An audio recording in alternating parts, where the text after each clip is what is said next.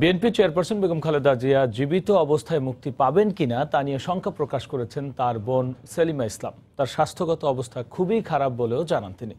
Bangabandhu Sheikh Mujibur Rahman medical বিশ্ববিদ্যালয় হাসপাতালে সাক্ষাৎ শেষে তিনি সাংবাদিকদের কথা জানান। বিকেল ৩টার দিকে পরিবারের ৫ সদস্য বেগম জিয়ার সঙ্গে হাসপাতালে দেখা করতে যান। এ সময় তারা বেগম জিয়ার শারীরিক অবস্থার খোঁজ খবর নেন। সেখানে ১ ঘন্টারও বেশি সময় অবস্থান করেন পরিবারের সদস্যরা। পরে সাংবাদিকদের সঙ্গে কথা বলেন বোন সেলিমা ইসলাম। তিনি বলেন, খালেদা জিয়া খুবই অসুস্থ, উঠে দাঁড়াতে পারছেন না।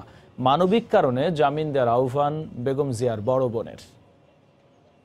তার বাঁ হাতটা তো সম্পূর্ণ বেঁকে গেছে, ডান হাতও বেঁকে যাচ্ছে, সোজা হয়ে দাঁড়াতে পারছে না, খেতে পারছে না, খেলে বমি হয়ে যাচ্ছে। তার শরীর খুবই খারাপ। আমরা চাচ্ছি সরকার মানবিক কারণে ওনাকে মুক্তি দেয়। আমরা এইটাই ওনাদের কাছে আবেদন করছি। মানবিক কারণে তাকে তো মুক্তি দেওয়া উচিত। তার যা শরীরের অবস্থা, এরপরে তাকে জীবিত অবস্থা আমরা নিয়ে যেতে পারবো কিনা এখান থেকে, সেটাই সন্দেহ আমার।